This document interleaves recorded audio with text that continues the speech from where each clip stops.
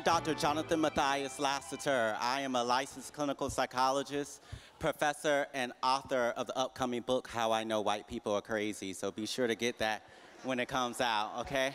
All right, I have the pleasure of moderating this panel today with our experts up here. So we're going to get right into it. I'm going to have each of them introduce themselves, and then we're going to get into the conversation because I know that's what you came for. Hi, everyone. My name is Mina B., and I'm a licensed social worker and the author of the book, Owning Our Struggles. Hello, I'm Dr. Judith Joseph. I'm a board-certified psychiatrist and chair of Women in Medicine at Columbia University. Hi, how you doing? I'm Domiti Pongo. I'm the host of MTV's True Life Crime. And when I'm not doing true crime stuff, I was hosting a pre-show for the VMAs, which was a little funner than the stories I normally tell, but it's great to be with you.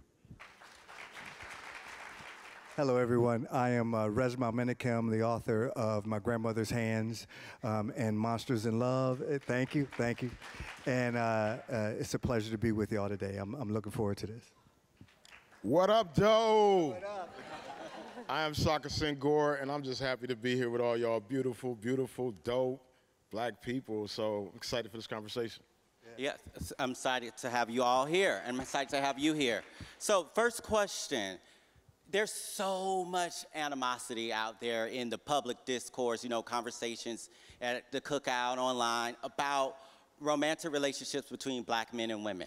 So how might we promote a conversation of healing between heterosexual black men and women who wish to be romantically involved with each other based on actual data and not the hype? How might we do that?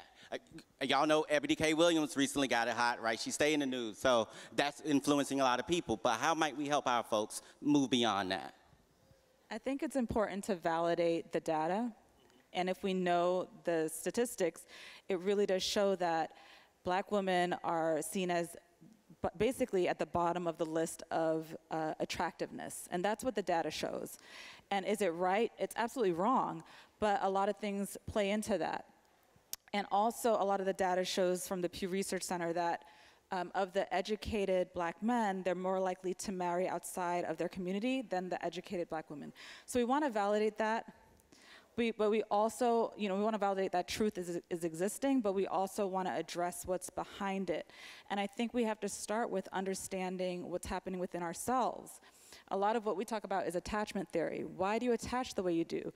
Why do you have anxious attachment? Why do you have fears of abandonment? Why do you have fears of relationships? So we wanted people to start working on themselves first and then start looking outward as to why the systemic issue is happening in the first place. I'm glad you talked about the systemic piece because that's a big part of it. Anyone else want to speak on that or anything else related to this question? I'd love to add something to that. You know, I think we live in a culture right now where we're hyper-dependent on people who are sitting at home behind their computers, making up narratives that fit how they feel. And we don't talk about, like, what's real. So I got to ask you an audience participation thing real quick. Look in your list of favorites on your phone. Like everybody looking at the list of your favorites on your phone. Are those people honorable? Are those people that you love? Are those the people that you respect? That's where our real narratives has to start coming from, is from our community. The real people we have access to, the real people we talk to all the time, the real people we're in community with. And we have to stop being over-reliant on somebody who's having a bad relationship day, and then they write back with the same person they was just, you know, talking about online. And so I think we give way too much agency to what other people are doing in their life. There's the entitlement. We see people show up in like people's life. You don't know these people. Mm-hmm. You know what I'm saying? But who is in your community that you can really be sharing and building love with in a real way? And I'll add to that by saying I do think we also have to redefine our metrics of success. Because in American culture, we see success as you're a homeowner, you make 6 figures, and all of these outward appearances and what Dr. Judith spoke about in regards to attachment theory, we also have to understand outside of how much someone makes, outside of the accolades that they have, I want to know, are you someone who knows how to communicate in a healthy way? Are you someone who knows how to regulate your difficult emotions when you feel angry? Are you someone who brings reciprocity to a relationship, vulnerability, but most important, safety? And so there's going to be a bunch of narratives that's rooted in opinions on the internet around what people consider a healthy relationship relationship that really fits in societal norms that can be very oppressive, and we really have to focus on the data of what actually helps cultivate a healthy relationship. And so you can earn six figures but be an emotionally volatile person. You know, and so if we're not doing that inner work of assessing how we show up in the world and how we show up in our relationships, we're not going to be able to see a change in our culture around that.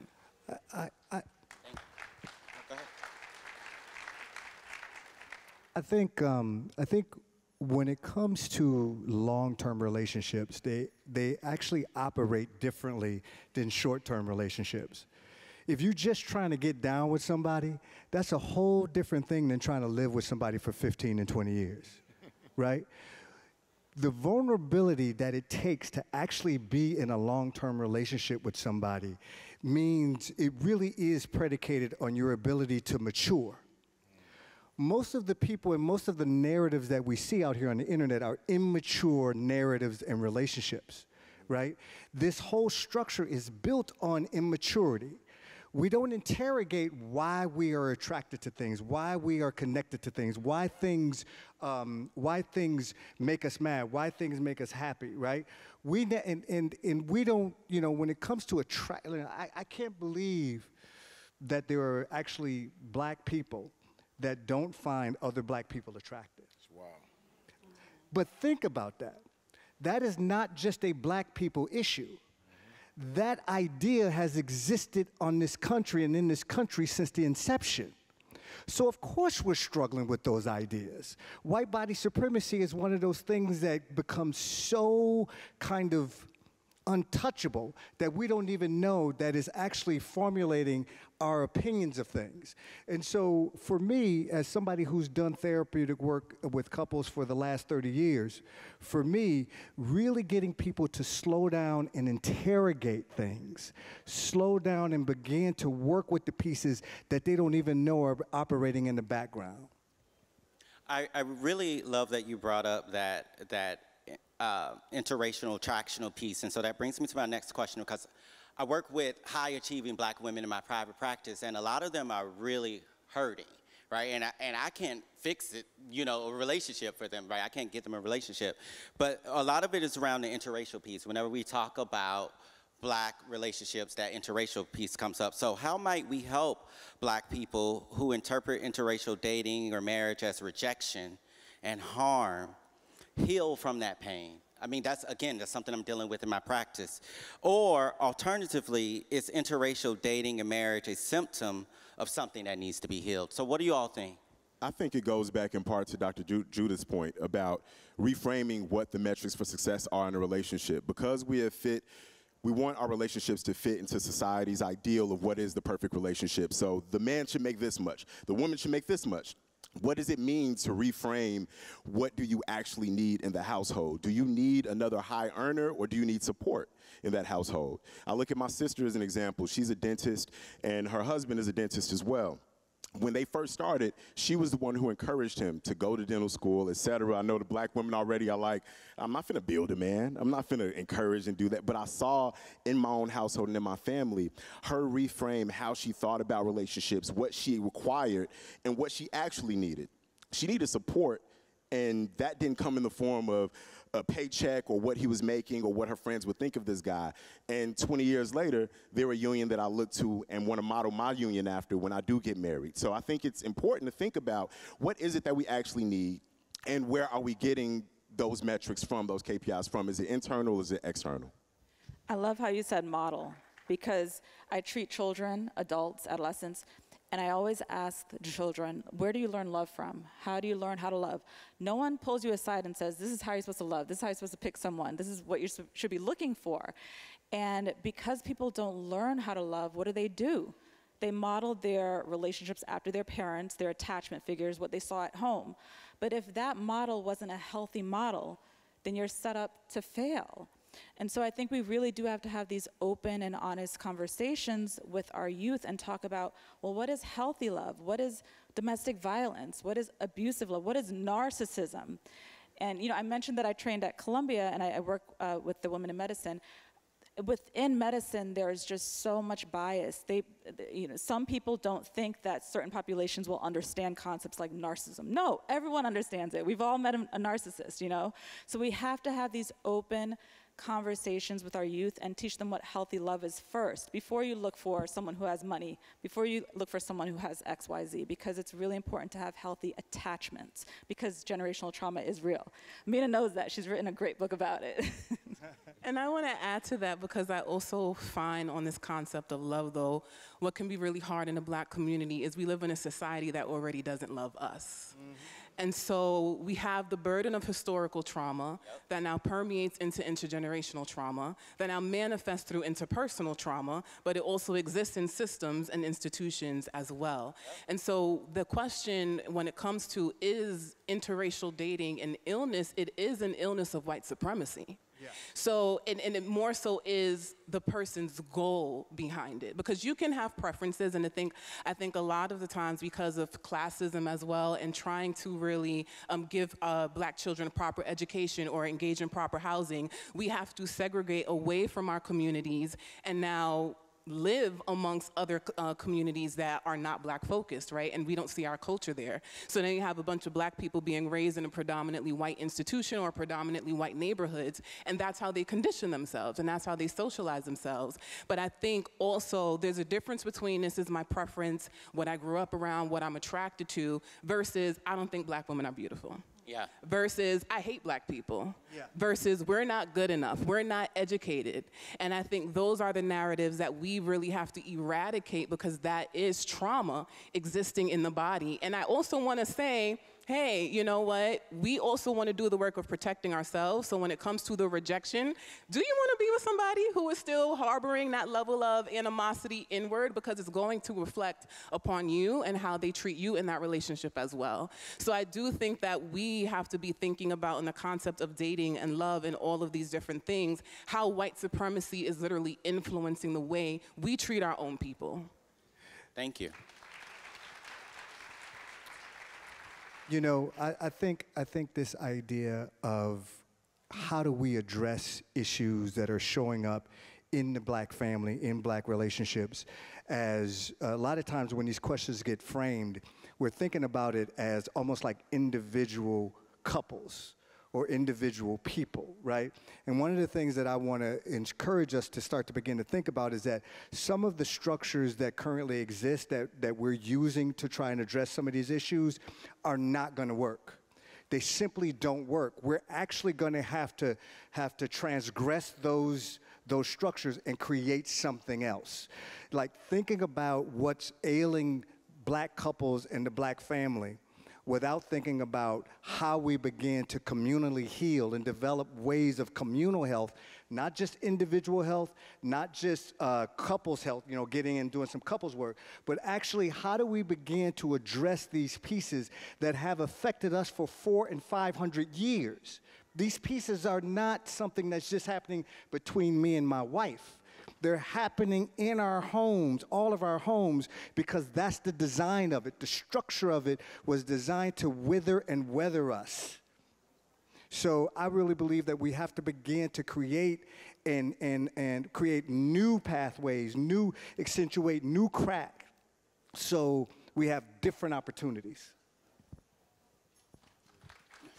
And again, I love that you bring up structures. And I think what you're also, I think a lot of you are hitting on is that these structures are not made for us, right?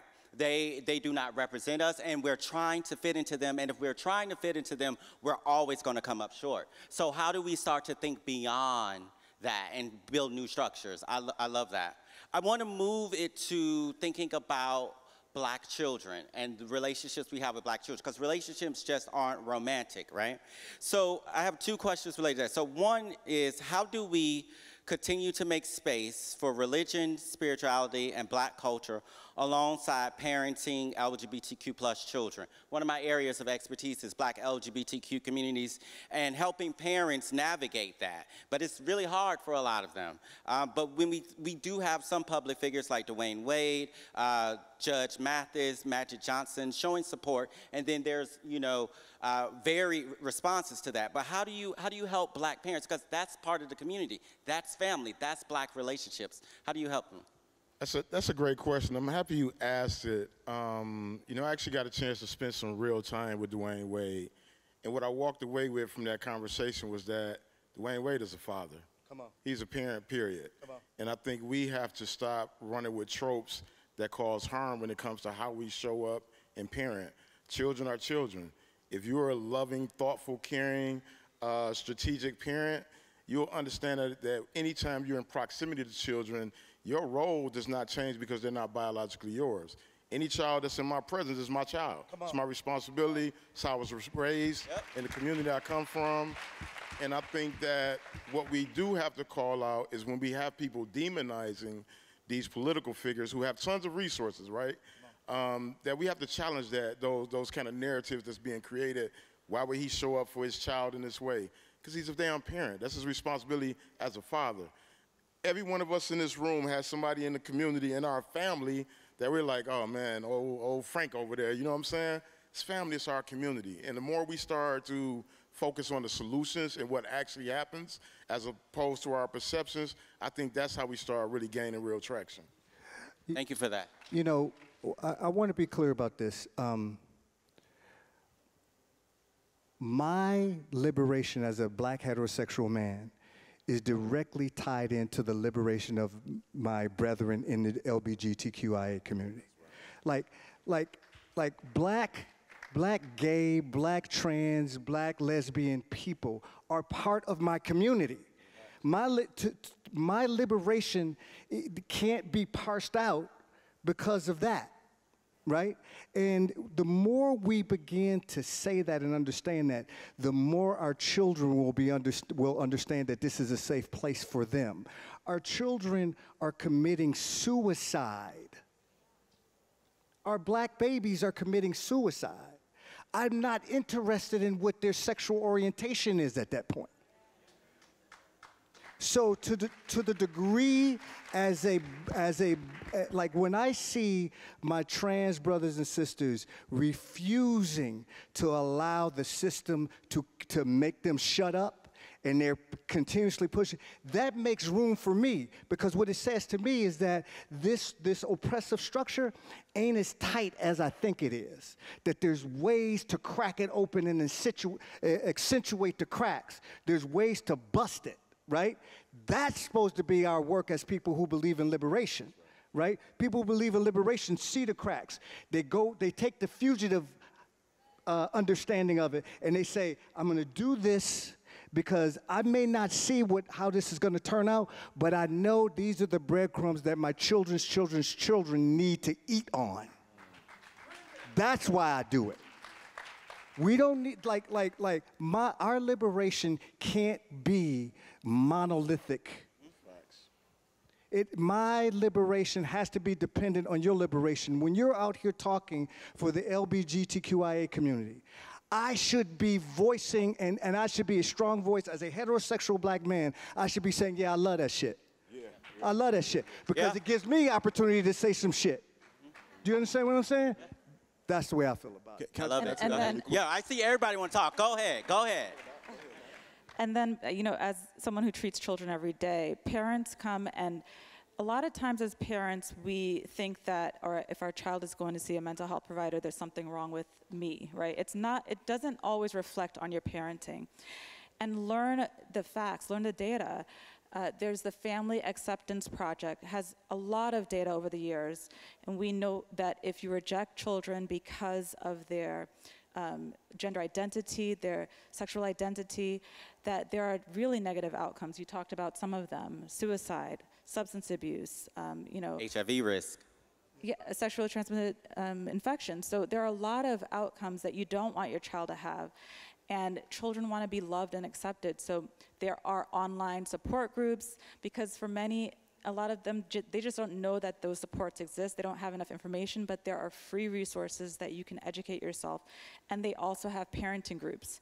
So you won't be alone in this. And I think from many people, they want to think about their child. They want their child to be protected. They don't want their child to be targeted. But at the same time, we know if we don't accept our children, there are really dangerous outcomes for them. I was just going to add that as Black people, we're one of the only groups that find new ways to segment and marginalize ourselves.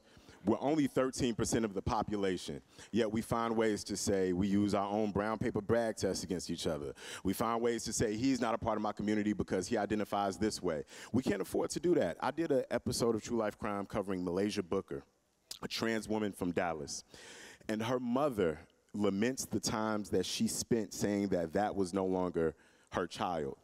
She goes back and starts an organization called Transparency to help parents learn how to mother and father their trans kids. But we can't have this enlightening moment after our loved ones have already passed away. The thing you said that I'm not the first person to say all Black lives matter. A trans person told me we'll never be free until the most marginalized of us receive liberation. So we can't afford, as Black folks, to say that to further segment and minimalize our own humanity. I'm sorry, I'm getting emotional as I'm talking about it because when I did this show, it put me in spaces where I didn't even realize what my privilege was as a Black male and what it meant for me to speak on behalf of a Malaysia. And all I could think about is the phrase silence is violence, where all the times I was silent was just as violent as if I did it myself. And we all in this room, especially Black males, heterosexual males, have a challenge, a mandate to stick up for the most marginalized of us because we can't afford anything else. I really appreciate that. It's reminded me of a South African principle called Ubuntu. And what it basically means is that I am because we are, and we are because I am. Right? And so what you're all highlighting is the sense that we're all one community regardless of what we name ourselves or how we love or whatnot. We're all one community, and if any of us is hurting, we're all hurting. I think also that peace goes back, because you were mentioning systems and white supremacy, our culture. Our culture is our greatest strength, and I heard someone earlier say that we don't even know our culture as Black communities. I do a lot of talks about Black LGBTQ issues, and one of the things but this didn't exist in Africa was actually it did. It's documented. We have so much of this history. Black LGBTQ people have always been part of that, and why wouldn't it be? Right? But I want to move on, again, related to culture, because, again, I think our culture is really our strength, and we don't own it enough. With the current assault on education in places like Florida, what can we do to fortify our children's culture and mental health? Again, I think the more we understand about ourselves and love ourselves for who we are, our Blackness, our Africanness, our so on and so forth, we then have self-esteem. That helps our self-worth, but it's being eroded. So how do we help fortify that? Because they ain't teaching it to them, right? And truthfully, they never really were. Right? So how do we do that? How do we fortify it? So this is one of my favorite subjects, not only because I'm a writer, because I'm also a dad, and I'm also formerly incarcerated. And one of the things that we did when I was in prison that was integral to who I am today was we were intentional about creating book study groups. Come on. We read every type of book you can imagine, every type of book you can think of. And part of it was we wanted to undo some of the damage we had caused to our community. We wanted to uproot some of the trauma we had experienced as kids. And we wanted to ensure that when we returned to the community, that we came back as assets as opposed to liabilities. And so we had accountability book groups, where it wasn't you can just come out to the yard and say, hey, I read that book. We would interrogate you on that book. What happened in chapter such and such? What happened when this particular mindset became dominant? And so what I believe is, as a parent and as somebody who's deeply entrenched in community, is that we have to hold that same standard. So one, our home is full of books. It's not a room that you can walk in where books aren't present. And our son witnesses us reading all the time. He sees it in our work. He sees it in how we show up in our household. And he also sees it in leisure. I think that being able to be advocates for literacy. When I was in prison, average reading grade was 3rd grade. Yet these guys were supposed to advocate for their own freedom when the court system had done them wrong. Impossible if you can't actually read and articulate an argument. And so for me, it's figuring out what are the other tools that I can communicate with my son and that he can find communication in when he don't have time to read. There's audio books for those who can't read. But I think the idea of acknowledging and recognizing, even within our culture, because we talk a lot about culture, what do we celebrate within our culture?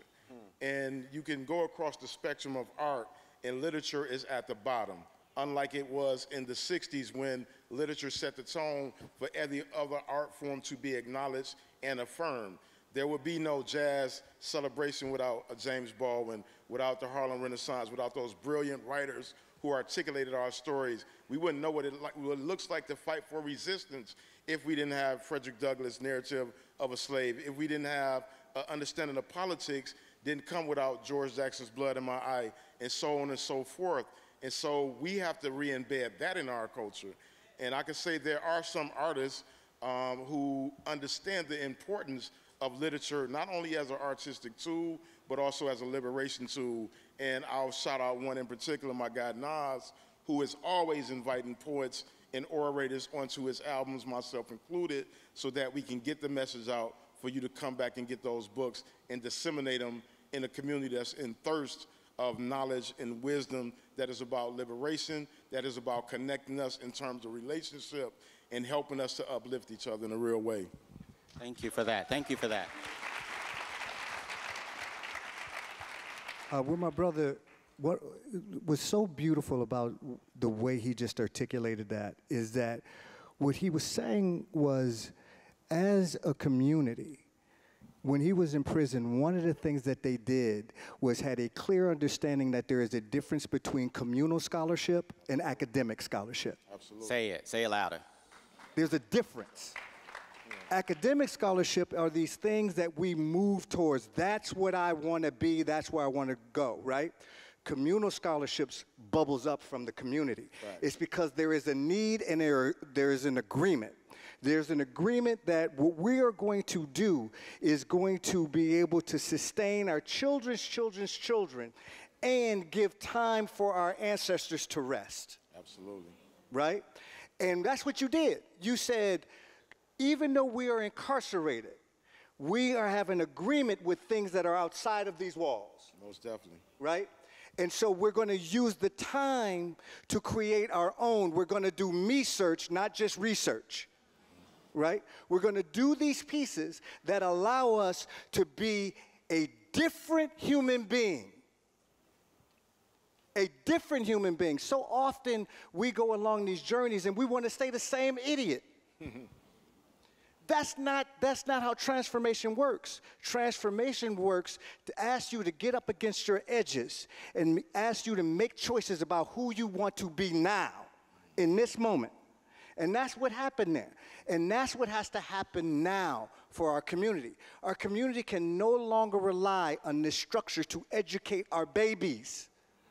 We have the ability right now not to ask for permission. We can literally create our own curriculums right now, for our babies that incorporate addressing trauma, that incorporate movement, that incorporate recess. You know, they took out recess. And the arts. They movement took everything. And art. We could literally do that right now. All it takes, you know, there's an old proverb that says, you stomped me to the ground, but you forgot I was a seed. We need to understand that that is what is available to us right now. We don't need permission. We do not need permission. Stop asking these white folks for permission. Right.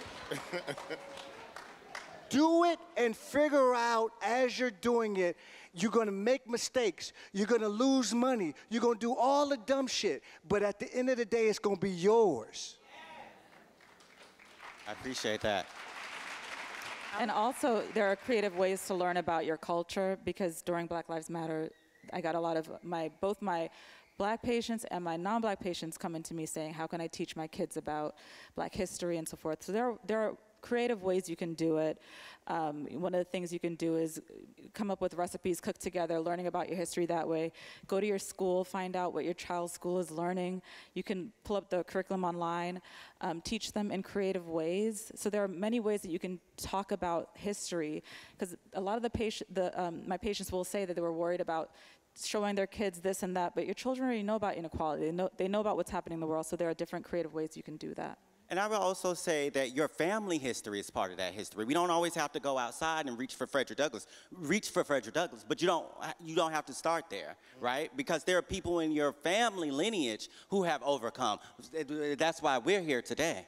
Right? So go ahead. Yeah, and I just wanted to speak to the importance of investing back in our communities as well, especially around education, because not only is there an assault on our education right now, they are banning books written by Black authors. So not only do they want to erase our history, they want to make sure our voices don't exist in the future. Absolutely. And so I think it's also important that we invest in this education by recognizing the importance of something as small as buying a book and how powerful that is for our people, but also recognizing spaces like this as a form of collective and community care. So the seed is being planted in this room. It was probably planted before that, but now you can take all the resources you gain from here and go out there and continue to spread the word so that our culture continues to grow. So I also just want to make sure people realize education doesn't stop at the exit sign. It continues as we leave this room as well. Absolutely.